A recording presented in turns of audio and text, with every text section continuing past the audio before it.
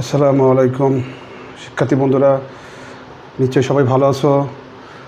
তো আজকে দেখো আমরা গুণগত রসায়নের উপরে এই ষষ্ঠ ক্লাসটা নিব।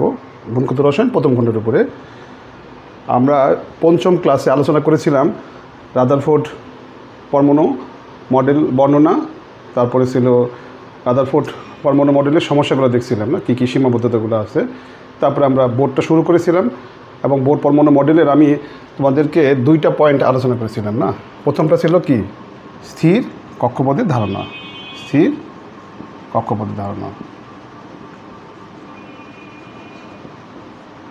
এবং বোর বলছেন যে ইলেকট্রন থাকার জন্য নিউক্লিয়াস কেন্দ্রিক কতগুলো বৃত্তাকার পথ আছে। এই যে নিউক্লিয়াস কেন্দ্রিক কতগুলো বৃত্তাকার পথ আছে এবং এই বলছেন যে এই পথে যখন ইলেকট্রন ঘুরবে, এই পথগুলোতে যখন ইলেকট্রন ঘুরবে তখন সে শক্তি বিকিরণ করবে না। এবং যখন এই পথগুলোতে ইলেকট্রন ঘুরবে সে তখন পদার্থবিজ্ঞানের সকল নিয়ম মেনে চলবে। এবং এই পথগুলোকে নাম কি দিয়েছেন? স্থির কক্ষপথ নাম দিয়েছে, স্থির কক্ষপথ। তাহলে কী হলো, ইলেকট্রন থাকার জন্য নিউক্লিয়াস কেন্দ্রিক কতগুলো বৃত্তাকার পথ আছে, সেই পথে যখন ইলেকট্রনটা ঘুরবে তখন সে শক্তি বিকিরণ করবে না। আর এই পথে যখন ইলেকট্রনটা ঘুরবে সে তখন পদার্থবিজ্ঞানের সকল নিয়ম, যেমন এই পদার্থবিজ্ঞানে কী আছে, নিউটনের সূত্রগুলো আছে, সেই সূত্রগুলো দ্বারা কী করবে, ঘোরার সময় ইলেকট্রন সেই সূত্রগুলো মেনে চলবে এটাকে। আচ্ছা, আর দুই হলো, আর সে এটাও বলছেন যে কোনো একটা শক্তি স্তরে কয়টা ইলেকট্রন থাকতে পারবে, সেটা হলো 2n²। তার নাম যদি এনের মান যদি 1 ধরি তাহলে 2 × 1² দুইটা ইলেকট্রন প্রথম শক্তি স্তরে থাকবে। এনের মান যদি 2 হয় 2 × 2² কী হবে, 2 × 4 8। তার মানে দ্বিতীয় শক্তি স্তরে কী থাকবে, 8টি ইলেকট্রন থাকবে। তার মানে কোন শক্তি স্তরে কয়টা ইলেকট্রন থাকবে সেটাও সে বলছেন। প্রথমে শক্তি স্তরের ধারণা দিচ্ছেন। দেখো রাদারফোর্ডের কী সমস্যা ছিল, সে কিন্তু কী করতে পারে নাই, কক্ষপথের ধারণা দিতে পারে নাই এবং বোর সেটা দিচ্ছেন। আর রাদারফোর্ড কিন্তু যদি একাধিক ইলেকট্রন থাকে, ইলেকট্রনগুলো কোথায় কীভাবে থাকবে ইলেকট্রনগুলো সে সম্পর্কে বলতে পারেন না। মানে কোন শক্তি স্তরে কয়টা ইলেকট্রন থাকবে, কারণ সে তো শক্তি স্তর সম্বন্ধে বলতে পারে না। সো ইলেকট্রন এই কোথায় কীভাবে থাকবে সেটা বলতে পারেন নাই। তার মানে বোর শক্তি স্তরের ধারণা দিয়েছেন এবং বলছেন যে কোন শক্তি স্তরে কয়টা ইলেকট্রন থাকবে। দেখো রাদারফোর্ডের সমস্যা থেকেই কিন্তু বোর্ডটা আসছে। তাহলে আমাদের সবসময় মাথায় রাখতে হবে, বোর্ডে যখন আমরা বক্তব্যটা দিব তখন রাদারফোর্ডের কী সমস্যা সে সমাধান দিল সেটা একটু কম্পেয়ার করার চেষ্টা করবে এটাকে। আচ্ছা দেখো, আর আমাদের 2 নম্বর পয়েন্টটা ছিল কি, কৌণিক ভরবেগের ধারণা। কৌণিক ভরবেগের ধারণা, কৌণিক ভরবেগের ধারণা। ওকে, কৌণিক ভরবেগের ধারণা। তা আমরা গত ক্লাসে দেখছিলাম যে ইলেকট্রনটা, ধরো আমি এই ছবি থেকে বলি, দেখো এই যে এখানে এই ইলেকট্রনটা যে কক্ষপথে ঘুরে, কক্ষপথে যখন ঘুরে তখন তার একটা বেগ থাকে, এটা হলো কৌণিক বেগ। কৌণিক বেগ, ইলেকট্রনটা নিউক্লিয়াস কেন্দ্রিক বৃত্তাকার কক্ষপথে ঘুরে যে বেগে সেটাকে বলা হয় কৌণিক বেগ। আচ্ছা, এখন দেখো আমরা ইলেকট্রনকে কিন্তু নিউক্লিয়াস টানে, কারণ কি, এদের চার্জ বিপরীতধর্মী, এই জন্য ইলেকট্রনটাকে নিউক্লিয়াস টানে। কিন্তু ইলেকট্রনটা নিউক্লিয়াসে আসে না কেন, কারণ ইলেকট্রনটা যখন ঘোরে তখন একটা কেন্দ্র বিমুখী বল তৈরি হয়, কেন্দ্র বিমুখী বল তৈরি হয়। আর এই কেন্দ্র বিমুখী বল আর নিউক্লিয়াস ইলেকট্রনকে যে টানে সেই আকর্ষণ বল সমান বিপরীত হওয়ার কারণে ইলেকট্রনটা নিউক্লিয়াসে পতিত হয় না। আচ্ছা, এটা তোমরা রাদারফোর্ড পরমাণু মডেলের মধ্যে দেখছো না, 3 নম্বর পয়েন্টটা ছিল, কম্পেয়ার করছে সৌরজগতের সাথে। হ্যাঁ, রাদারফোর্ড তার পরমাণু মডেলটাকে কম্পেয়ার করছে সৌরজগতের সাথে। আর সৌরজগতের গ্রহগুলো যেমন নিউক্লিয়াসকে কেন্দ্র করে ঘোরে, না সূর্যকে কেন্দ্র করে ঘোরে, ঠিক ইলেকট্রনের নিউক্লিয়াসকে কেন্দ্র করে ঘোরে। কিন্তু ইলেকট্রনটা নিউক্লিয়াসে কেন পতিত হয় না, কারণ ঘুরতে গিয়ে কী হয়, কেন্দ্র বিমুখী বল তৈরি হয়। সেই কেন্দ্র বিমুখী বল আর নিউক্লিয়াস কর্তৃক আকর্ষণ বল সমান ও বিপরীত, যার কারণে ইলেকট্রনটা নিউক্লিয়াসে পতিত হয় না। আচ্ছা দেখো তাহলে, আচ্ছা ইলেকট্রনকে যদি নিউক্লিয়াস, তাহলে কিন্তু ইলেকট্রন ঘুরতে গিয়ে কি হয়, দুইটা বল কাজ করে। একটা বল নিউক্লিয়াসের আকর্ষণটাকে প্রতিহত করে, আর একটা বল ইলেকট্রনটাকে বৃত্তাকার পথে ঘোরায়। আচ্ছা দেখো, যদি নিউক্লিয়াস যদি ইলেকট্রনকে না টানে তাহলে কী অবস্থা হবে, ইলেকট্রনটা কিন্তু বৃত্তাকার পথে না ঘুরে এই যে অবস্থানে আছে সেই অবস্থানটা বৃত্তের পরিধির উপর একটা বিন্দু, সেই বিন্দুতে অঙ্কিত স্পর্শক বরাবর কী হবে, ইলেকট্রনটা চলে যাবে। মানে ইলেকট্রনকে যদি নিউক্লিয়াস না টানে তো অবশ্যই, যদি আমি ধরলাম যদি না টানতো তাহলে ইলেকট্রনটা এই বিন্দুতে অঙ্কিত স্পর্শক বরাবর চলে যাবে। তখন ইলেকট্রন যে বেগ প্রাপ্ত হবে সেটা হলো ভি, এটা হলো রৈখিক বেগ। তাহলে ইলেকট্রন কিন্তু বৃত্তাকার পথে ঘুরে তার একটা কৌণিক বেগ আছে। যদি ইলেকট্রনকে নিউক্লিয়াস না টানতো তাহলে ইলেকট্রনটা এই বিন্দুতে অঙ্কিত স্পর্শক বরাবর চলে যেত। তখন যে বেগটা প্রাপ্ত হয় তাকে কী বলা হয়? রৈখিক বেগ। আর ধরলাম ইলেকট্রনের ভর এমটা ইলেকট্রনের ভর, আর ভি যদি ইলেকট্রনের বেগ হয়, আর হলো বৃত্তাকার পথের কি ব্যাসার্ধ। তাহলে আমরা জানি যে এই এম ভি, এই ভি হলো বেগ, রৈখিক বেগ, আর এমটা হলো ভর। তার মানে এম ভিটা রৈখিক ভরবেগ, ইলেকট্রনের রৈখিক ভরবেগ। আর আমি যদি এটাকে বৃত্তাকার পথের ব্যাসার্ধ দ্বারা গুণ করি তাহলে এটা হবে কৌণিক ভরবেগ। এটা হলো কৌণিক ভরবেগ, আমরা ফিজিক্সে পড়বো দেখবা। তো এটা হলো রৈখিক ভরবেগকে আমি যদি বৃত্তাকার পথে ব্যাসার্ধ দ্বারা গুণ করি তাহলে কী পাওয়া যাবে? ইলেকট্রনের কৌণিক ভরবেগ পাওয়া যাবে। এবং বিজ্ঞানী বোর বলছেন এই কৌণিক ভরবেগের মান সেটা হলো h/2π এর n গুণিত। তাহলে এখানে জানতে হবে এইচটা কি, পাই তো সবাই জানো, পায়ের নির্দিষ্ট মান আছে। এইচ একটা ধ্রুবক, জাস্ট আপাতত মনে রাখি এইচ একটা কি ধ্রুবক, এইচ একটা ধ্রুবক, এটাকে বলা হয় প্ল্যাঙ্ক কনস্ট্যান্ট, প্ল্যাঙ্ক কনস্ট্যান্ট বলে এটাকে। ওকে, তো এটা আসছে প্ল্যাঙ্কের সমীকরণ থেকে। তো আমরা আজকে দেখবা প্ল্যাঙ্কের সমীকরণ নিয়ে আলোচনা করব। তারপরে আমরা সেখান থেকে দেখাবো যে এইচের মান কত। আমরা একটু মানটা লিখে রাখি আপাতত। এইচের মান হলো 6.626 10⁻34। আবার এককটা হলো জুল সেকেন্ড। কীভাবে জুল সেকেন্ড হয় সেটাও দেখাবো। এই মানটা মুখস্থ রাখতে হবে। হ্যাঁ, তাহলে এইচটা হলো প্ল্যাঙ্ক কনস্ট্যান্ট, এর মানটা মুখস্থ রাখতে হবে। জুল সেকেন্ড কীভাবে হয় আমরা প্ল্যাঙ্কের সমীকরণ থেকে দেখাবো আজকে আর কি থেকে আমাদের। আচ্ছা, তাহলে আমরা দেখো এই প্ল্যাঙ্ক কনস্ট্যান্টের নির্দিষ্ট মান আছে, পায়ের নির্দিষ্ট মান আছে, আর এখানে এনটা হলো, এনটা কি 1 2 3 ইত্যাদি অখণ্ড সংখ্যা বা পূর্ণ সংখ্যা। হ্যাঁ, আর এখানে কী নির্দেশ করবে এনটা? এই যে কক্ষপথ, ধরো এই যে ইলেকট্রন থাকার জন্য যে কক্ষপথ, দেখো এই যে কক্ষপথ, প্রথম কক্ষপথ, তারপরে কি দেখো এই যে দ্বিতীয় কক্ষপথ, তারপর দেখো এই যে তৃতীয় কক্ষপথ। তার মানে এখানে এনটা হলো, যদি আমি 1 বসাই তাহলে এটা কি এই কী করবে? প্রথম কক্ষপথকে নির্দেশ করবে, প্রথম কক্ষপথ। আর সেই প্রথম কক্ষপথে যে ইলেকট্রনটা, কখন কক্ষপথের যে ব্যাসার্ধ ধরলাম এটা আর1, তার মানে আমি যদি এখানে এনের মান যদি 1 বসাই তাহলে আমি আর1 পাবো। তার মানে প্রথম কক্ষপথের ব্যাসার্ধ বের করতে পারবো যদি আমার ইলেকট্রনের ভর, তো আমি মুখস্থ জানি, ইলেকট্রনের ভর তোমরা জানো। আর যদি বেগটা দেওয়া থাকে, তাহলে প্রথম কক্ষপথে ইলেকট্রনটা ঘুরতেছে, তাহলে এনের মান 1 পেয়ে গেল। আর সেই ইলেকট্রনের বেগও দেওয়া আছে ধরো, তাহলে এখান থেকে তুমি কী করতে পারবা? আর1 বের করতে পারবা। এরকমভাবে আমি যদি এনের মান যদি আমি 2 বসাই তাহলে দ্বিতীয় যে কক্ষপথ, সেই কক্ষপথে কী বের করতে পারবো? আমরা ব্যাসার্ধ বের করতে পারবো। এই যে দ্বিতীয় কক্ষপথ, এর ব্যাসার্ধ r2। তার মানে আমরা দ্বিতীয় কক্ষপথে ইলেকট্রন ঘূর্ণায়মান অবস্থা, তার যদি বেগ দেওয়া থাকে, আর এখানে এনের মান 2 বসালে আমরা কী পাবো? r2 পাবো। তার মানে আমরা এই সমীকরণ থেকে কী করতে পারবো? বিভিন্ন যে ইলেকট্রন থাকার জন্য কক্ষপথ আছে সেই কক্ষপথের ব্যাসার্ধ বের করতে পারবো, অথবা ব্যাসার্ধ যদি দেওয়া থাকে আমরা কী বের করতে পারবো? ইলেকট্রনের বেগ বের করতে পারবো, বেগ বের করতে পারবো। তাহলে এই ব্যাসার্ধ বের করা মানে কি? কক্ষপথের আকার সম্বন্ধে ধারণা পাওয়া। তার মানে বোর কী করতে পারছে? ইলেকট্রনের কক্ষপথের কি আকার সম্বন্ধে ধারণা দিতে পারছে, যেটা কে পারেন নাই? রাদারফোর্ড পারেন নাই। রাদারফোর্ড কিন্তু কক্ষপথ সম্বন্ধে বলতে পারেন নাই। সো কক্ষপথের আকার আকৃতি সম্বন্ধে বলার প্রশ্ন ওঠে না। তাহলে দেখো, তাহলে এই যে ইলেকট্রনের যে কৌণিক ভরবেগ, কিন্তু কৌণিক ভরবেগের নির্দিষ্ট কতগুলো মান থাকবে, কারণ এনের মান 1 বসাতে পারবো, 2 বসাতে পারবো, 3 বসাতে পারবো।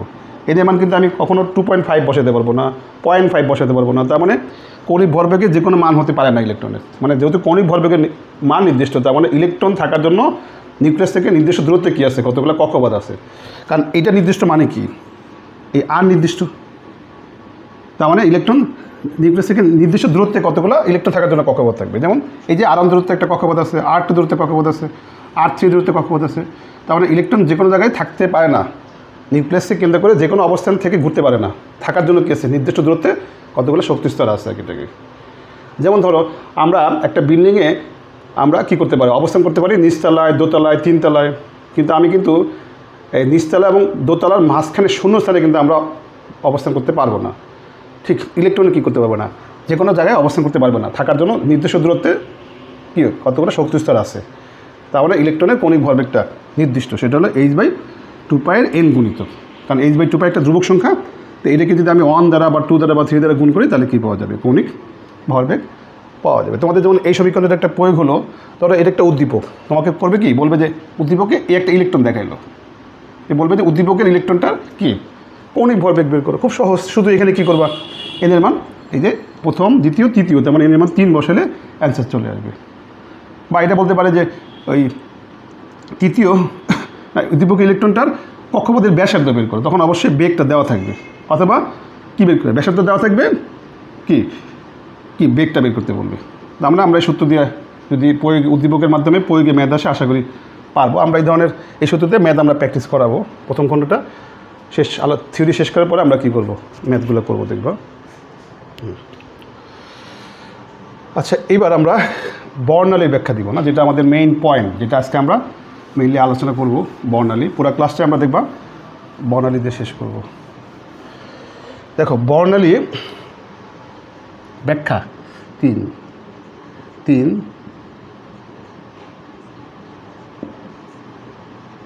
বর্ণালীর ব্যাখ্যা দিতে পারছেন বিজ্ঞানী বোর, বর্ণালীর ব্যাখ্যা দিতে পারছেন।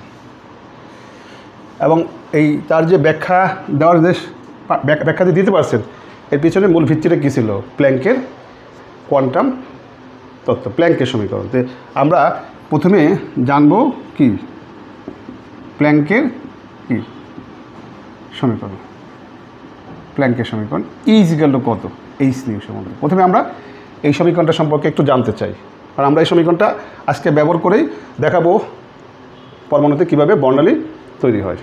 তাহলে এই সমীকরণটা সম্বন্ধে একটু বলবো। তাহলে এই সমীকরণটা একটা তত্ত্ব থেকে আসছে, সেটা হলো প্ল্যাঙ্কের কোয়ান্টাম তত্ত্ব। তাহলে আমরা এটা আসছে কোথা থেকে? প্ল্যাঙ্কের কোয়ান্টাম তত্ত্ব, প্ল্যাঙ্কের কোয়ান্টাম তত্ত্ব।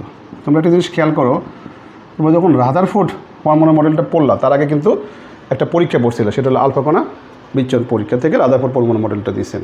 ঠিক এই বোর্ডের সবচেয়ে বড় সফলতা হলো সে বর্ণালী ব্যাখ্যা দিতে পারছেন, এবং তার ভিত্তিটা হলো প্ল্যাঙ্কের সমীকরণ। তাহলে আমরা এই প্ল্যাঙ্কের সমীকরণটা আসছে কি? প্ল্যাঙ্কের কোয়ান্টাম তত্ত্ব থেকে, কোয়ান্টাম তত্ত্ব থেকে আসছে। তাহলে আমরা প্রথমে কী করি, প্ল্যাঙ্কের কোয়ান্টাম তত্ত্বটা একটু বলে নিই, তারপর দেখাই সেখান থেকে কীভাবে সমীকরণটা আসছে। তারপর আমরা এখানে প্ল্যাঙ্ক কনস্ট্যান্ট, এইচের মান কত এবং এককটা কী, এগুলো বলে নিই, তারপর আমরা কী করব, ব্যাখ্যায় যাব। প্রথমে আমরা শুরু করব বর্ণালী কী, বর্ণালী কীভাবে তৈরি হয়। আলোর বর্ণালী দেখাবো প্রথমে, তারপর দেখাবো পরমাণুর বর্ণালী কীভাবে তৈরি হয়। আচ্ছা, প্ল্যাঙ্কের কোয়ান্টাম তত্ত্ব, তার আগে আমি একটা ছবি আঁকবো। দেখো, একটা ছবি আঁকি। এই প্ল্যাঙ্কের কোয়ান্টাম তত্ত্বটা কিন্তু কিসে নিয়ে? শক্তিকে নিয়ে। শক্তি মানে আলোক শক্তি, মানে আলো কিন্তু তরঙ্গ না, আলোটা তরঙ্গ। তো তোমরা সবাই জানো তরঙ্গ আবার দুই রকম আছে, একটা অনুপস্থ তরঙ্গ, একটা অনুতরঙ্গ তরঙ্গ। তো আমরা ওই আলোচনায় যাবো না আপাতত। তো আমরা যখন বর্ণালী আলাদা করে পড়াবো, তখন আমরা দেখবা ওই তরঙ্গ, অনুপস্থ তরঙ্গ, অনুদৈর্ঘ্য তরঙ্গ, তারপরে এই তরঙ্গ নিয়ে আমরা অনেক বিস্তারিত আলোচনা করবো। তরঙ্গ দৈর্ঘ্য কী জিনিস, কম্পাঙ্ক কী জিনিস, না তরঙ্গ সংখ্যা কী জিনিস। তো আমরা আপাতত জাস্ট শুধু একটা তরঙ্গ আঁকলাম। দেখো, একটা তরঙ্গ আঁকলাম। আচ্ছা, এই যে একটা তরঙ্গ আঁকলাম। ওকে, ধরো আলো এরকম একটা তরঙ্গ, আলো। ওকে, আর ধরলাম এই তরঙ্গটা তৈরি হয়েছে 1 সেকেন্ডে, তরঙ্গটা তৈরি হয়েছে 1 সেকেন্ডে। তাহলে এটার কম্পাঙ্ক কত? আর মনে রাখবা, আলোর কম্পাঙ্ক প্রকাশ করা হয় কী দ্বারা? মিউ দ্বারা, মিউ। এটা হলো মিউ। আলোর কম্পাঙ্ক প্রকাশ করা হয় কী দ্বারা? মিউ দ্বারা, মিউ। তোমরা সবাই জানো যে এই V= F ল্যাম্ডা, এটা সবাই জানো। এটা কিসের জন্য? শব্দের জন্য, শব্দের জন্য। ওকে, ভিটা কি? আলোর বেগ, না শব্দের বেগ। ভিটা শব্দের বেগ। আর এই এফটা কি? এফটা শব্দের কম্পাঙ্ক, শব্দের কম্পাঙ্ক। এফটা শব্দের কি? কম্পাঙ্ক। ওকে, আচ্ছা, ঠিক একই রকম আলোর জন্য একটা সূত্র আছে, C= কত? Mu lambda. C= mu lambda. এই সিটা হলো আলোর বেগ, সিটা আলোর বেগ। আর এই মিউটা কি? আলোর কম্পাঙ্ক, আলোর কম্পাঙ্ক। ওকে, আলোর কম্পাঙ্ক। তাহলে এফটা হলো শব্দের কম্পাঙ্ক আর মিউটা হলো আলোর কম্পাঙ্ক। ওকে, আচ্ছা, তাহলে আমরা এই যে তরঙ্গটা আঁকছি, হ্যাঁ তরঙ্গটা আঁকছি, এই তরঙ্গের কম্পাঙ্ক কত? আচ্ছা, তার আগে বলে নেই আমরা তরঙ্গটা তৈরি হয়েছে কি 1 সেকেন্ডে, তাহলে এখানে কম্পাঙ্ক কত? নিশ্চয়ই 2। কীভাবে বুঝলাম? তাহলে আমাকে কম্পাঙ্কের সংখ্যা জানতে হবে। কম্পাঙ্ক মানে কি? প্রতি 1 সেকেন্ডের সৃষ্ট পূর্ণ কম্পন সংখ্যাকে কী বলা হয়? কম্পাঙ্ক বলা হয়। প্রতি 1 সেকেন্ডে সৃষ্ট পূর্ণ কম্পন সংখ্যাকে কী বলা হয়? কম্পাঙ্ক বলা হয়। তাহলে আমি বলছি কিন্তু তরঙ্গটা তৈরি হয়েছে 1 সেকেন্ডে, তাহলে এখানে পূর্ণকম্পন কয়টা? 2টা পূর্ণকম্পন, একটা পূর্ণকম্পন একটা পূর্ণকম্পন। তাহলে 1 সেকেন্ডে পূর্ণকম্পন কয়টা? এখানে 2টা, এই জন্য কম্পাঙ্ক 2। আচ্ছা, আবার দেখো এইটুক জায়গার মধ্যেই আমি এবার তরঙ্গ আঁকবো কয়টা? 4টা আঁকবো। তার মানে এই তরঙ্গটা আঁকবো এইটুক জায়গার মধ্যে। তাহলে কী হবে? তরঙ্গের বিস্তার বেড়ে যাবে। এই তরঙ্গটা যখন এই জায়গা কমে যাবে তখন কী হয়ে যাবে? বিস্তার বেড়ে যাবে। ওকে, দেখো এই, তাহলে এই তরঙ্গটা তৈরি হচ্ছে কি 1 সেকেন্ডে, তাহলে এখানে কম্পন পূর্ণকম্পন কয়টা? 4টা, তাহলে কম্পাঙ্ক কত? 4। তার মানে 2টা তরঙ্গই তৈরি হচ্ছে 1 সেকেন্ডে ধরলাম, তাহলে এর কম্পাঙ্ক কত? 2, আর এর কম্পাঙ্ক কত? 4। আচ্ছা, এইবার বলো তো এই 2টা তরঙ্গের মধ্যে শক্তি কার বেশি?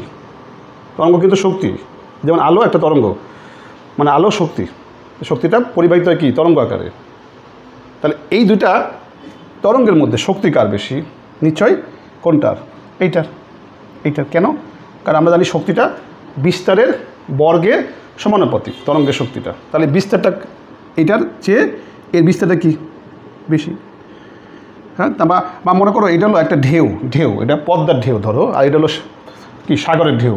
তাহলে কোন ঢেউয়ের শক্তিটা বেশি? নিশ্চয়ই সাগরের ঢেউ, কারণ সাগরের ঢেউর উচ্চতা কি? বেশি। তার মানে এর চেয়ে এই তরঙ্গের শক্তি বেশি। আবার দেখো এই তরঙ্গের চেয়ে এই তরঙ্গের কি? কম্পাঙ্ক বেশি। তাহলে আমরা কিন্তু বলতে পারি যে তরঙ্গের যে শক্তিটা কম্পাঙ্কের কি? সমানুপাতিক। তরঙ্গের একটা পয়েন্ট বলি আমরা, প্ল্যাঙ্কের কোয়ান্টাম তত্ত্বের প্রথম পয়েন্ট হলো তরঙ্গের কি? তরঙ্গের শক্তি। এই যে তরঙ্গ 2টাই, তাহলে শক্তি কার বেশি? এর চেয়ে এর বেশি, তাহলে এর চেয়ে কম্পাঙ্ক বেশি, তাহলে তরঙ্গের শক্তি কি? কম্পাঙ্কের কি? কম্পাঙ্কের সমানুপাতিক। তরঙ্গের শক্তি কম্পাঙ্কের সমানুপাতিক। এটা আমরা এই 2টা ছবি থেকে কম্পেয়ার করে আমরা বললাম যে তরঙ্গের শক্তিটা কম্পাঙ্কের সমানুপাতিক, অর্থাৎ এই শক্তিটা কি? কম্পাঙ্কের সমানুপাতিক।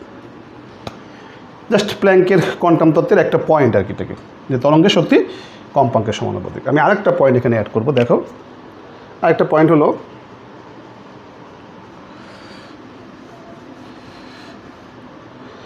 দেখো এই যে তরঙ্গটা আঁকছি আমরা, এই তরঙ্গটা, আর আমি 2টা যে কোনো একটা আঁকতে পারি। আমি ধরো এটা আঁকলাম, এই যে তরঙ্গটা আঁকছি। আচ্ছা, এই যে তরঙ্গটা এটাকে কী বলা হয়? নিরবিচ্ছিন্ন তরঙ্গ। নিরবিচ্ছিন্ন তরঙ্গ না, নিরবিচ্ছিন্ন তরঙ্গ। আর তরঙ্গটা দেখছো, এটা নিরবিচ্ছিন্ন তরঙ্গ, কন্টিনিউয়াস কার্ভ না। আচ্ছা, কিন্তু প্ল্যাঙ্ক বলছেন যে শক্তিটা, আলোক যে শক্তিটা বা আলোক শক্তিকে আমরা বলতে পারি তড়িৎচুম্বকীয় বিকিরণ। এগুলো নিয়ে আমরা কথা বলবো কিন্তু তোমাদের বর্ণালীর মধ্যে। জাস্ট আমি শুধু সমীকরণটা একটু সম্বন্ধে বলার চেষ্টা করতেছি যে দেখো এই তরঙ্গটা মানে আলোটা হলো তড়িৎচুম্বকীয় আর তরঙ্গ। আর তড়িৎচুম্বকীয় আর তরঙ্গ বৈশিষ্ট্য হলো যে ওই তরঙ্গের যে শক্তিটা কম্পাঙ্কের সমানুপাতিক। আর একটা পয়েন্ট হলো শক্তিটা এরকমভাবে নিরবিচ্ছিন্নভাবে আসে না। আলোক শক্তিটা বা তড়িৎচুম্বকীয় বিকিরণটা এভাবে নিরবিচ্ছিন্নভাবে আসে না। তাহলে কীভাবে আসে? দেখো বিচ্ছিন্ন একক হিসাবে আছে। এই দেখো আমি আগে এটা আঁকি, একে তারপর দেখাচ্ছি। এই ছবিটা আঁকলাম, কিন্তু এই যে এরকম বিচ্ছিন্ন একক হিসাবে আসে। দেখো তো এই তার মানে এটা যেমন কন্টিনিউয়াস লাইন, এটা কিন্তু কন্টিনিউয়াস না। এই যে গ্যাপ আছে দেখো, তার মানে কি? তড়িৎচুম্বকীয় বিকিরণ কি? নিরবিচ্ছিন্ন তরঙ্গ। বা তরঙ্গ নর্মালি এরকম হয়, কিন্তু আমরা কী লিখব? তড়িৎ আলো বা তড়িৎ চৌম্বকীয় বিকিরণটা কি হয়? বিচ্ছিন্ন হয়, নিরবিচ্ছিন্ন না,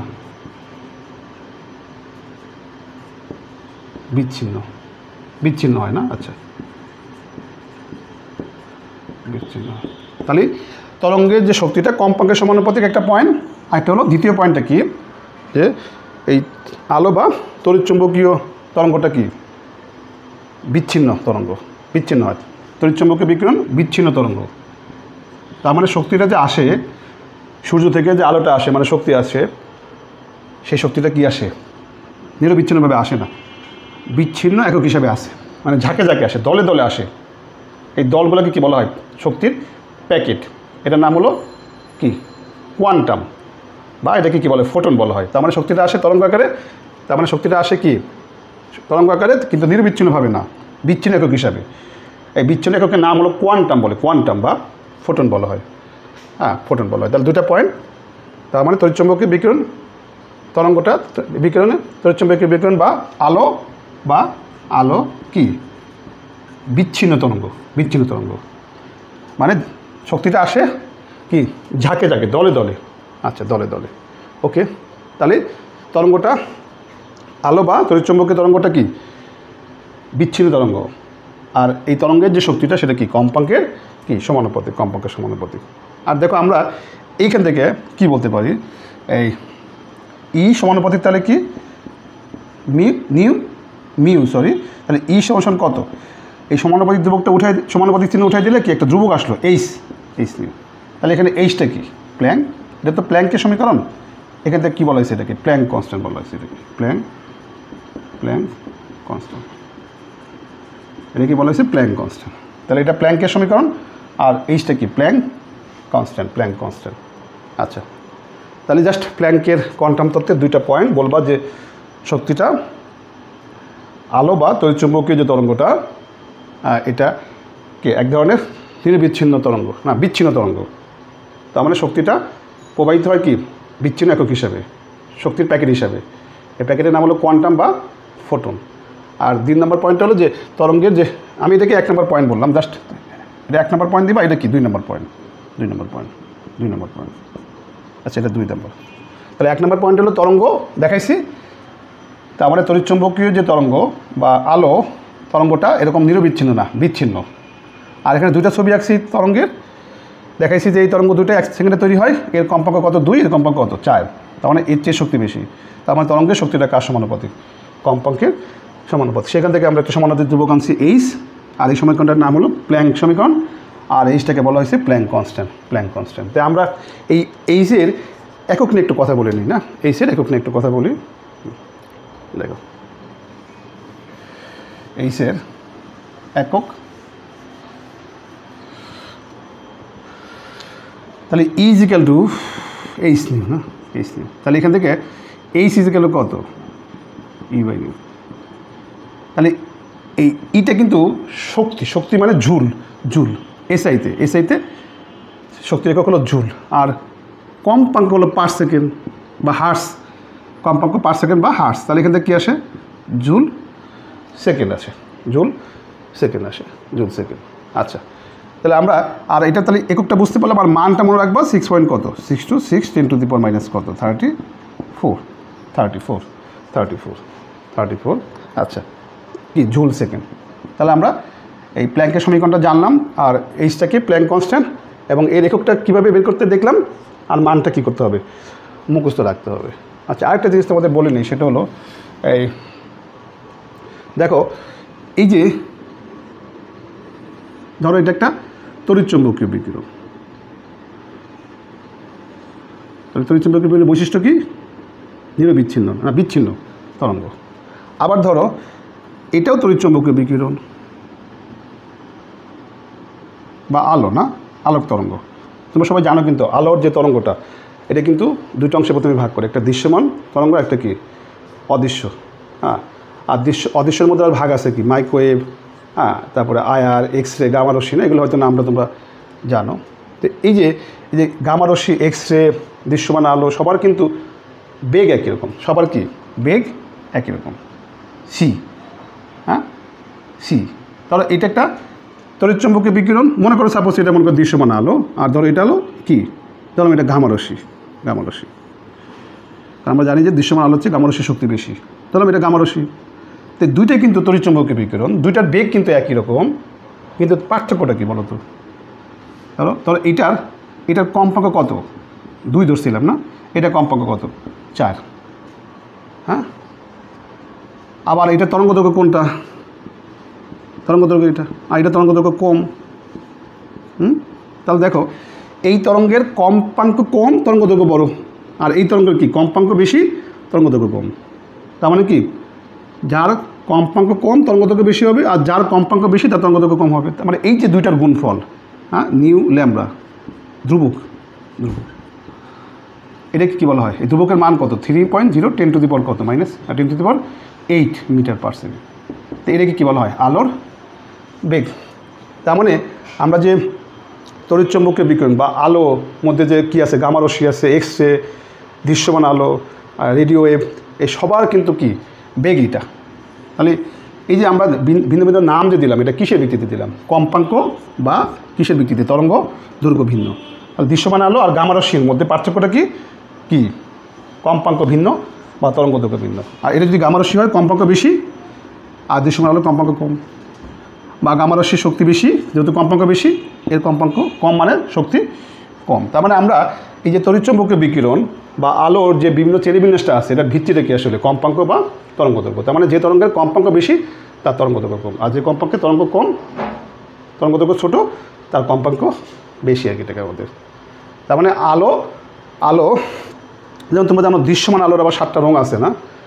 বেনি, আশকলা, মানে লাল, নীল, আসমানি, না? এরকম 7টা রঙ আছে। এই 7টা যে রঙ, তাহলে দৃশ্যমান আলো, ধরো এটা দৃশ্যমান আলো, দৃশ্যমান আলোর মধ্যে আবার কি আছে? দৃশ্যমান আলোটা আবার একটা, ধরো এই দৃশ্যমান আলোটা আমরা একটা নির্দিষ্ট তরঙ্গ দৈর্ঘ্যের রেঞ্জটাকে দৃশ্যমান আলো বলি। ধরো আমরা এই যে, আচ্ছা ওদিকে আমরা না যাই আপাতত, দৃশ্যমান আলো কিন্তু আবার তার নির্দিষ্ট তরঙ্গ দৈর্ঘ্য না, একটা নির্দিষ্ট তরঙ্গ দৈর্ঘ্যের রেঞ্জটাকে কী বলে? দৃশ্যমান আলো বলি। আর ওই রেঞ্জের মধ্যে আবার কী আছে?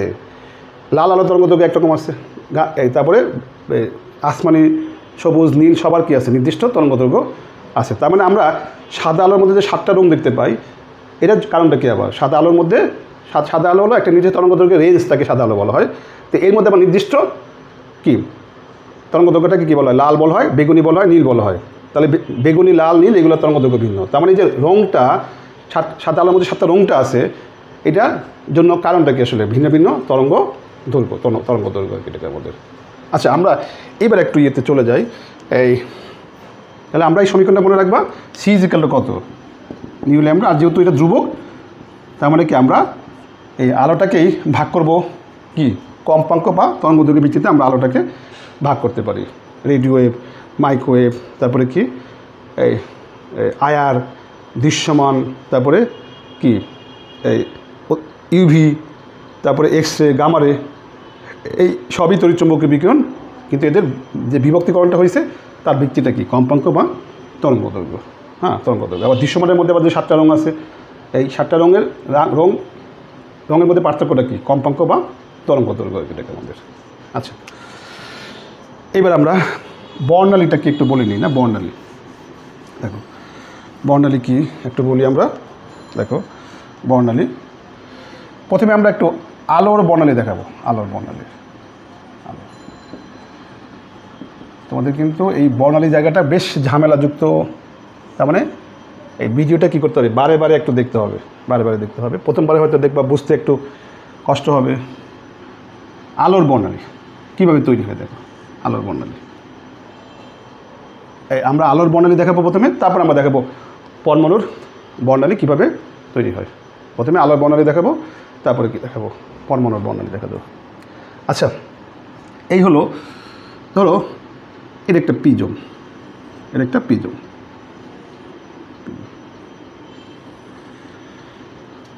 আচ্ছা তা আমরা যদি প্রিজমে যদি সাদা আলো ফেলি, তোমরা হয়তো দেখবা রৌদ্রোজ্জ্বল দিনে তুমি যদি ছাদে গিয়ে কী করো? প্রিজম নিয়ে যাও এবং প্রিজমে যদি আলো ফেলো এবং পাশে যদি হাত রাখো, দেখবা হাতের উপর কী, এক পাশে যদি আলো দিবা আর এক পাশে কী হবে? এক পাশে ধরো আলো পড়ছে, অন্য পাশে তুমি যদি হাত রাখো দেখবা হাতের উপর কী দেখতে পাবা? 7টা রঙ দেখতে পাবা। এই যে 7টা রঙ যে সমাহার তোমার হাতের উপরে দেখা যাচ্ছে সেটাই হলো বর্ণালী।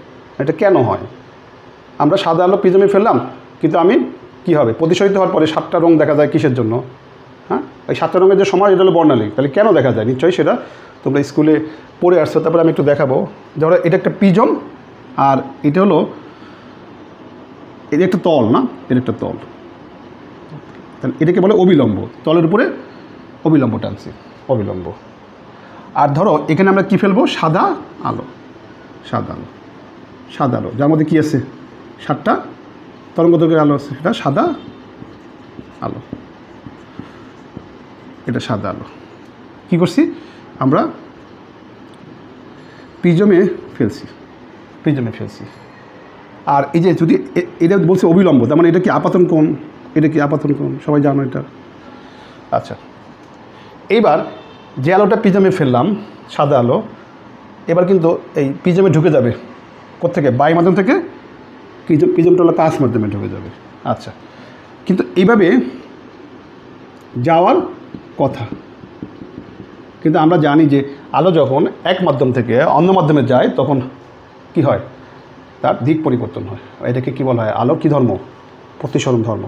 তাহলে আলোটা কিন্তু আমি প্রিজমে ফেললাম আর অবিলম্বের সাথে কোণ বের করলাম, সেটা হলো আপাতন কোণ।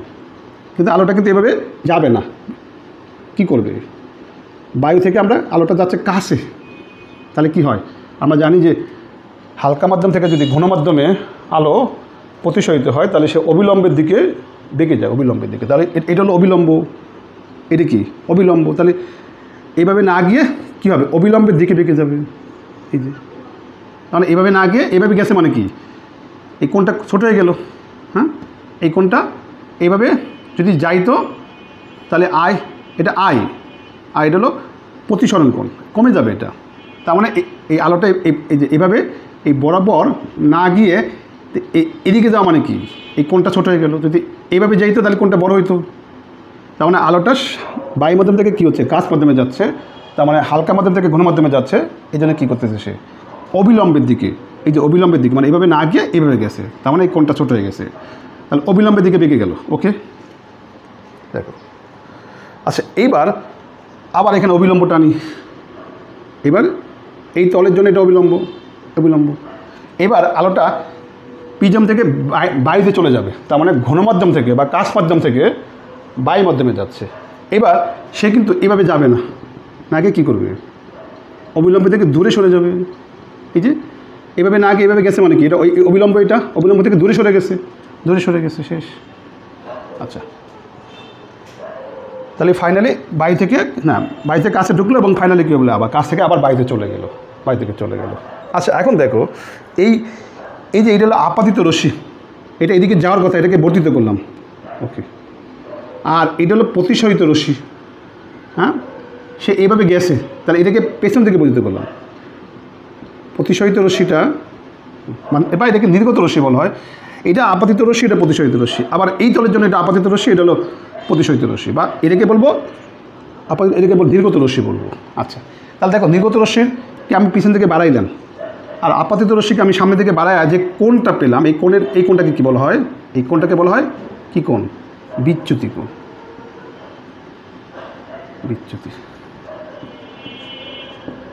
বিচ্যুতি কোণ, এটাকে বলা হয় বিচ্যুতি কোণ। এটা প্রকাশ করা হয় কি? ল্যামডা দ্বারা। তোমরা ফিজিক্সে এটা পড়বা, এটাকে বলে বিচ্যুতি কোণ, বিচ্যুতি কোণ।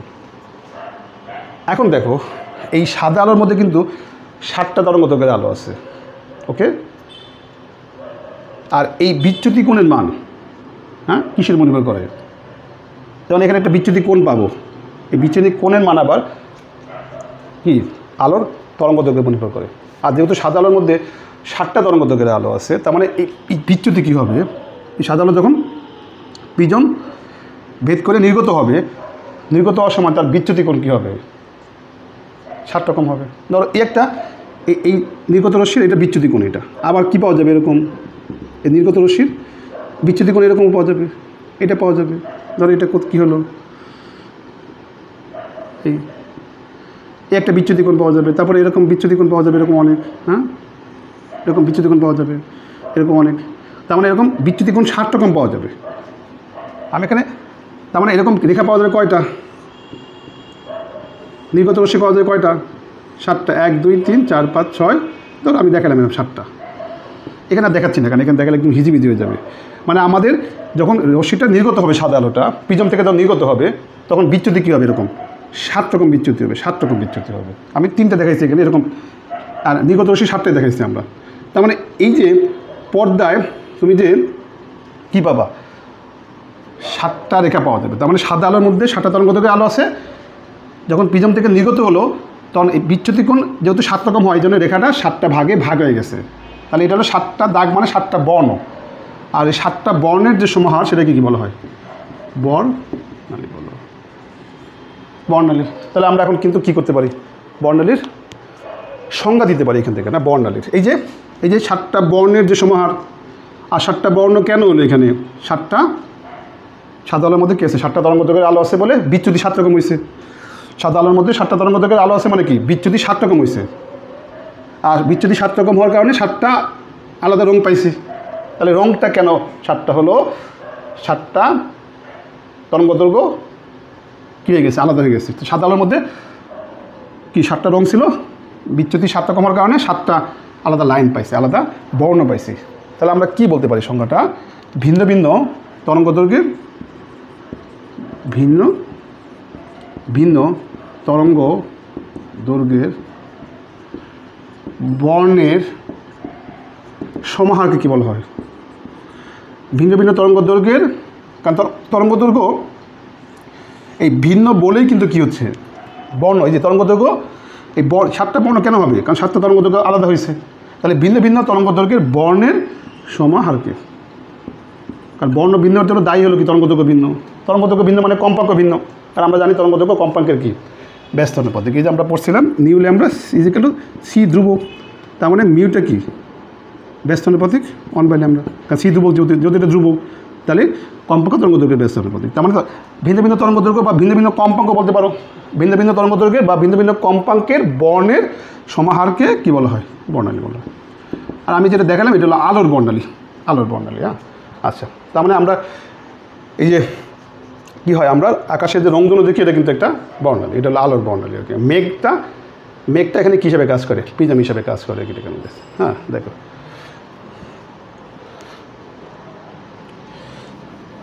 তাহলে আমরা এবার পরমাণুর বর্ণালী কীভাবে তৈরি হয় সেটা দেখব। পরমাণুর বর্ণালী কীভাবে তৈরি হয় দেখব।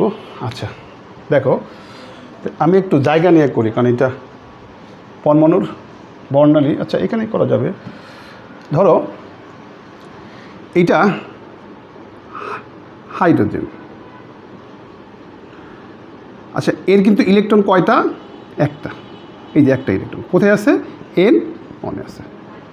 ধরলাম এটা হাইড্রোজেন, না? তার কিন্তু ইলেকট্রন একটা। আমি এই শক্তিস্তর আসলে এরকম না, এটা শক্তিস্তর না। আমরা সংক্ষেপে লেখার জন্য কী করলাম? এটা পুরোটা না দিয়ে আংশিক দিলাম এটাকে। মানে এটা হলো ইলেকট্রন থাকার জন্য শক্তিস্তর। হাইড্রোজেনে ইলেকট্রন কয়টা?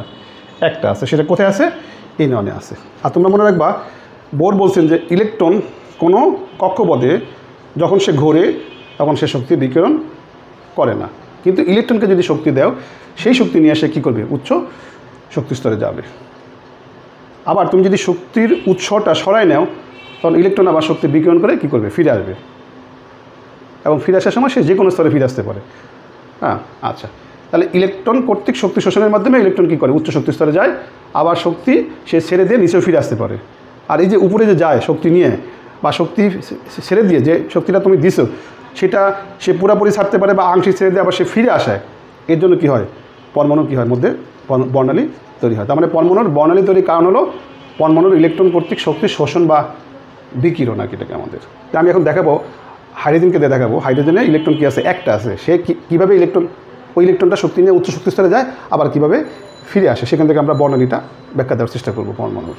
দেখো, তাহলে আমরা হাইড্রোজেন কক্ষপথ আঁকছি, আমরা আংশিকভাবে আঁকছি, পুরোটা আঁকি নাই। আর বললাম এটা প্রথম শক্তি স্তর। আচ্ছা, এবার দেখো আমি আরেকটা ছবি আঁকি। ধরো আমরা একটা, এটা হলো সরু, তাহলে এটা কাঁচনল। তো এর মধ্যে আমি কী নিলাম? হাইড্রোজেন নিব। এই যে হাইড্রোজেন নিব, না? দেখছো, হাইড্রোজেন নিব। তো হাইড্রোজেন তো অণু, না? অণু। এটা কিন্তু ভেঙে কী হবে, প্রথমে পরমাণু হবে। হাইড্রোজেন অণুটা অণু, এই যে বন্ধন দেখাইছি। তুমি যখন এই সরু কাঁচনল থেকে কী করবা, এখানে বৈদ্যুতিক সংযোগ দিবা, তাহলে এটা কি প্লাস, এটা কি প্লাস, এটা কি মাইনাস। প্লাস প্রান্ত একটা, প্লাস প্রান্ত একটা কি মাইনাস প্রান্ত মনে করো, মাইনাস আর প্লাস। মানে একটা সরু কাঁচনলের মধ্যে তুমি হাইড্রোজেন গ্যাস নিচ্ছো, তো এখান থেকে পাম্পের মাধ্যমে বায়ু সরাবা, মানে নিম্ন চাপ সৃষ্টি করবা, আর বৈদ্যুতিক স্ফুলিঙ্গের মাধ্যমে এখানে তাপ দিবা, তাহলে দেখবা অণুগুলো ভেঙে কী হবে, পরমাণু হবে। আর আমি যদি 1 মোল হাইড্রোজেন নেই, তাহলে সেখানে অণু আছে কয়টা, অ্যাভোগাড্রো সংখ্যক, তাহলে পরমাণু আছে কয়টা, 2 অ্যাভোগাড্রো সংখ্যক। তার মানে এখানে অসংখ্য হাইড্রোজেন পরমাণু আছে, অণুটা ভেঙে পরমাণু হয়েছে। তারপরে তুমি যখন আরও শক্তি দিবা, তখন এই পরমাণুর কক্ষপথে যে ইলেকট্রনটা, সে কী করবে, শক্তি শোষণ করবে, করে কী করবে, উচ্চ শক্তি স্তরে যাবে। তার মানে আমি যখন ধর আমি হাইড্রোজেনের বর্ণালী ধারণ করতে চাই, কী করতে হবে, সরু কাঁচনলে হাইড্রোজেন নিতে হবে, নিয়ে নিম্ন চাপে বৈদ্যুতিক স্ফুলিঙ্গের মাধ্যমে এখানে শক্তি সরবরাহ করবো। এই শক্তির প্রভাবে কী হবে, অণু ভেঙে পরমাণু হবে। তারপরে পরমাণুর কক্ষপথে যে ইলেকট্রনটা, সে শক্তি নিবে, নিয়ে উচ্চ শক্তি স্তরে যাবে। আচ্ছা, আমি দেখাচ্ছি কীভাবে যায়। এই যে এটা হলো N1, আমি আর একটা শক্তি স্তর রাখি, কত, N2। আর তোমরা প্রশ্ন করতে পারো, স্যার হাইড্রোজেনের তো ইলেকট্রন একটা, তার তো শক্তি স্তর একটা, তাহলে আমি N2 কেন লিখলাম। তোমরা মনে রাখবা, ইলেকট্রন একটাই জন্য শুধু আমি প্রথম শক্তি স্তরে দেখাই, কিন্তু যে কোনো পরমাণু কী আছে, অসংখ্য শক্তি স্তর আছে। যে কোনো পরমাণু কী আছে, অসংখ্য শক্তি স্তর আছে। হ্যাঁ, সেটা আমরা দেখবা এই আধুনিক যে মতবাদ, সেখানে আমি দেখাবো আর কি এটার মধ্যে কীভাবে আছে। আচ্ছা, তাহলে আমরা ইলেকট্রন হাইড্রোজেনের N1 ছিল, সে কী করছে, শক্তি নিয়ে কোথায় গেছে, N2-তে গেছে, N2-তে গেছে। আর এখানে কিন্তু হাইড্রোজেন কিন্তু একটা না, আমি ধরলাম কিছু হাইড্রোজেনের ইলেকট্রন কী হয়েছে, ইলেকট্রন N1 থেকে কোথায় গেছে, N2-তে গেছে। এটা হাইড্রোজেন, এটা হলো শক্তি শোষণের আগে। হ্যাঁ, আর ধরো প্রথমে অণু ভেঙে পরমাণু হয়েছে, পরমাণু অবস্থা। তারপরে ওই পরমাণুগুলোকে যদি আরও শক্তি দেও, ইলেকট্রন শক্তি নেবে। এবার প্রথমে তো শক্তি নিয়ে অণু ভেঙে পরমাণু হয়েছে, তারপরে পরমাণুর ইলেকট্রনটা শক্তি নিয়ে কী করবে, উচ্চ শক্তি স্তরে যাবে। কোথায় গেছে, N2-তে গেছে। কিছু হাইড্রোজেনের ইলেকট্রনটা N2-তে যাবে, আবার কিছু হাইড্রোজেনের ইলেকট্রনটা কোথায় যাবে, N3-তে যাবে। ওকে, আবার কিছু হাইড্রোজেন ইলেকট্রনটা কোথায় যাবে, N4-এ যাবে, N4-এ যাবে। তাহলে এখানে কিন্তু অসংখ্য হাইড্রোজেন আছে। আমি বললাম যে কিছু হাইড্রোজেনের ইলেকট্রনটা শক্তি নিয়ে কোথায় যাবে, 2-তে যাবে, কারণ সবাই কিন্তু শক্তি সমান শোষণ করবে না। তুমি যখন শক্তি দিবা, সব হাইড্রোজেন পরমাণু সমান শক্তি নেয় না, কিছু বেশি নেবে, কিছু কম নেবে। তার মানে কিছু হাইড্রোজেন পাওয়া যাবে যার ইলেকট্রনটা শক্তি নিয়ে N2-তে গেছে, কিছু N3-তে গেছে, কিছু N4-এ গেছে। আচ্ছা, এইবার কি করবে, শক্তি বিকিরণ করবে। তুমি যদি শক্তির উৎসটা সরাই নাও, এই যে তুমি যে বৈদ্যুতিক স্ফুলিঙ্গের মাধ্যমে যে শক্তি দিচ্ছিলা, আর যদি শক্তির উৎসটা বন্ধ করে দাও, তাহলে ইলেকট্রনগুলো আবার শক্তি বিকিরণ করে কোথায় ফিরবে, এখানে ফিরল। এবার এখান থেকে সেখানে ফিরবে, এখান থেকে এখানে ফিরবে। আবার কিছু ইলেকট্রন দেখবা 3 থেকে 1-এ ফিরতে নাও পারে, 2-তে ফিরতে পারে।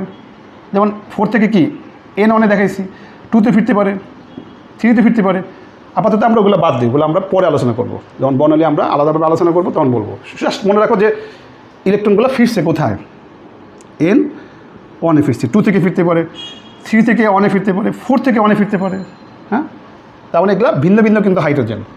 কিছু হাইড্রোজেন পাওয়া যাবে 2 থেকে 1-এ ফিরছে, কিছু 3 থেকে 1-এ ফিরছে, কিছু 4 থেকে 1-এ ফিরছে। আচ্ছা, এইবার এই যে ফিরল ইলেকট্রনটা, শক্তি বিকীর্ণ করলো, সেই শক্তিটা আমরা এখন হিসাব করতে চাই, সেই শক্তিটা হিসাব করতে চাই। তাহলে ধরলাম N1-এ যে ইলেকট্রনটা আছে তার শক্তি ধরলাম E1, আর N2-তে যে ইলেকট্রনটা আছে তার শক্তি কত, E2। তাহলে বিকীর্ণ শক্তি কতটুকু, E2 মাইনাস কত, E1। তার মানে N2 থেকে যদি N1-এ ফেরে, যে শক্তিটা বিকীর্ণ হবে সেটা হলো E2 মাইনাস E1। ধরলাম এটাকে, ধরলাম ডেল ই ধরলাম, বা ডেল ই প্রাইম ধরলাম।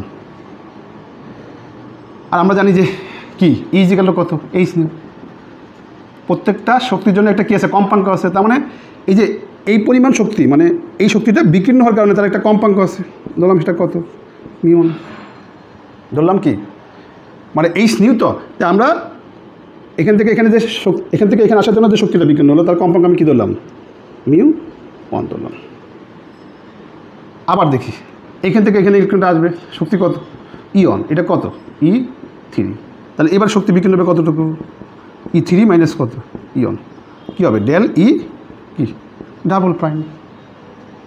এটা কত হচ্ছে, তাহলে এর চেয়ে কিন্তু এই শক্তিটা বেশি, তাহলে এখানে যে কম্পাঙ্ক μ1 তার চেয়ে এখানকার কম্পাঙ্কটা কী হবে, বেশি হবে। তার মানে কিছু হাইড্রোজেন ইলেকট্রনটা 2 থেকে 1-এ ফিরবে, তার জন্য যে শক্তিটা বিকীর্ণ হবে তার কম্পাঙ্ক এটা, এবং কিছু হাইড্রোজেন ইলেকট্রনটা 3 থেকে 1-এ ফিরবে, তার জন্য যে শক্তি নির্গত হবে সেটা কত, μ2। তার মানে দেখতে পাচ্ছ সবাই কিন্তু হাইড্রোজেন, সবাই কিন্তু একই শক্তি নিল না, আবার সবাই একই শক্তি বিকিরণ করলো না। আর শক্তি ভিন্ন মানে কি, কম্পাঙ্ক ভিন্ন, কম্পাঙ্ক ভিন্ন মানে কি তরঙ্গদৈর্ঘ্য ভিন্ন, আর তরঙ্গদৈর্ঘ্য ভিন্ন মানে কি বর্ণ ভিন্ন। তার মানে পরমাণুর ইলেকট্রন যখন শক্তি বিকীর্ণ করে ভিন্ন ভিন্ন বর্ণ দেখা যাবে, কারণ ভিন্ন ভিন্ন পরিমাণ শক্তি বিকীর্ণ করবে, কারণ কেউ আসবে 2 থেকে, কেউ আসবে 3 থেকে, কেউ আসবে 4 থেকে। তার মানে কম্পাঙ্ক কী হবে না, সেম হবে না, শক্তি যেহেতু ভিন্ন হবে, এর চেয়ে শক্তিটা বেশি, আরও বেশি, সো কম্পাঙ্ক আস্তে আস্তে কী হবে, বাড়বে। আচ্ছা আমি এটাও দেখাই, এটা কত ইয়ন আর এটা কত E4। তার মানে কী হবে ডেল ই ট্রিপল প্রাইম কত হবে E4 মাইনাস কত এইচ কত μ3। তাহলে যে μ3 পাইলে, আর তুমি ইচ্ছা করলে এখান থেকে কী বের করতে পারো, তরঙ্গদৈর্ঘ্য বের করতে পারো কীভাবে, এইচ এই কি সি ইজিক্যাল কত নিউ ল্যামডা, তাহলে মিউ ইজিক্যাল কত সি বাই ল্যামডা মিউ।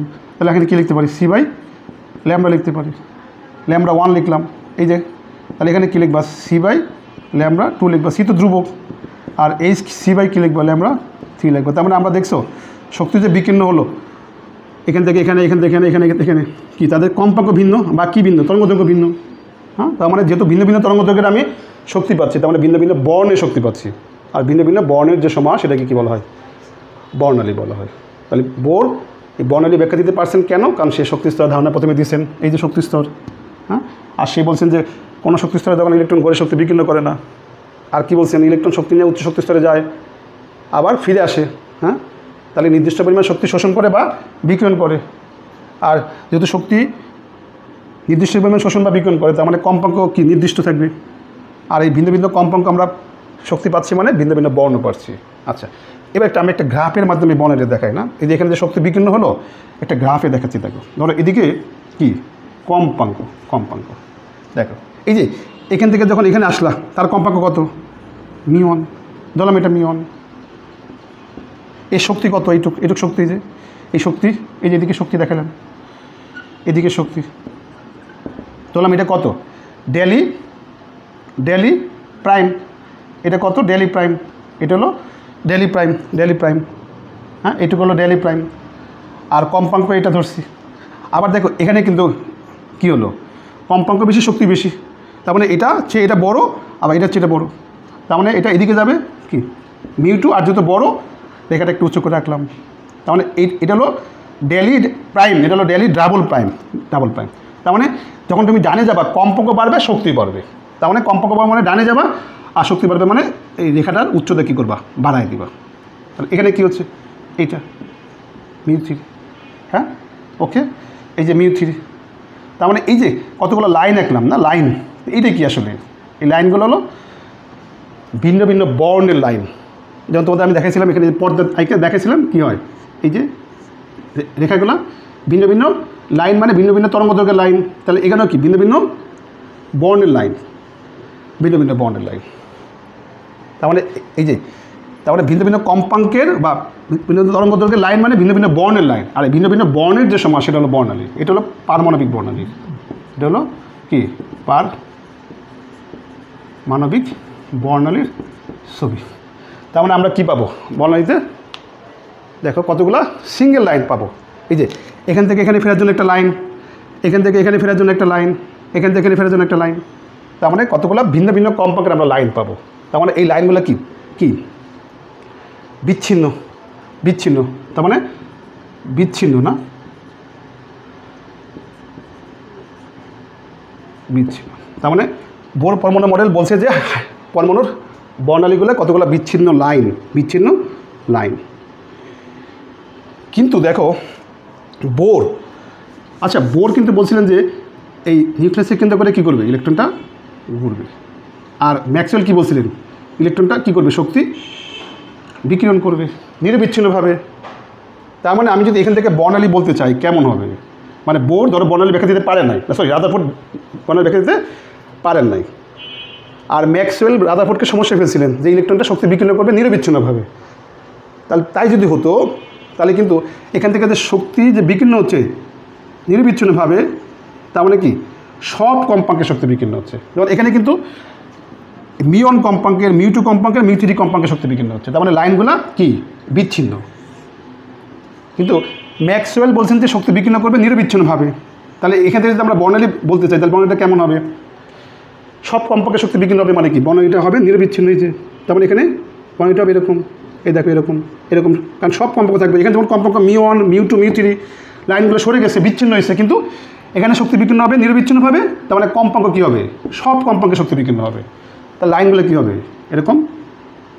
তার মানে রাদারফোর্ড পরমাণু মডেল অনুসারে বর্ণালীটা কি বিচ্ছিন্ন হওয়ার কথা, কারণ ম্যাক্সওয়েল বলছেন যে শক্তি বিকীর্ণ করবে নিরবিচ্ছিন্নভাবে। তাহলে বর্ণালীটা কী হবে? নিরবিচ্ছিন্ন হবে। কিন্তু বোর বলছেন ইলেকট্রন শক্তি বিকীর্ণ করবে নির্দিষ্ট পরিমাণ, হয় মিউ1 কম্পাঙ্কের, মিউ2 কম্পাঙ্কের, মিউ3 কম্পাঙ্কের।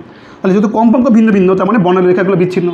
আর এটা কি অবিচ্ছিন্ন বর্ণালী, এটা হলো অবিচ্ছিন্ন বর্ণালী। তাহলে কেন অবিচ্ছিন্ন বর্ণালী? কারণ এখানে শক্তি বিকীর্ণ হচ্ছে নিরবিচ্ছিন্নভাবে। কে বলছেন? ম্যাক্সওয়েল। তাহলে রাদারফোর্ডকে প্রশ্ন করছিলেন যে শক্তি বিকীর্ণ করে নিরবিচ্ছিন্নভাবে শক্তি বিকীর্ণ করার কথা। আর তাই যদি করতো তাহলে রাদারফোর্ড পরমাণু মডেল অনুসারে কী হতো? পরমাণুর বর্ণালীটা কী হতো? অবিচ্ছিন্ন বর্ণালী হতো, এরকম হতো। কিন্তু আসলে আমরা জানি পরমাণুর বর্ণালীটা কেমন, বিচ্ছিন্ন লাইন। এই ব্যাখ্যাটা কে দিতে পারছেন?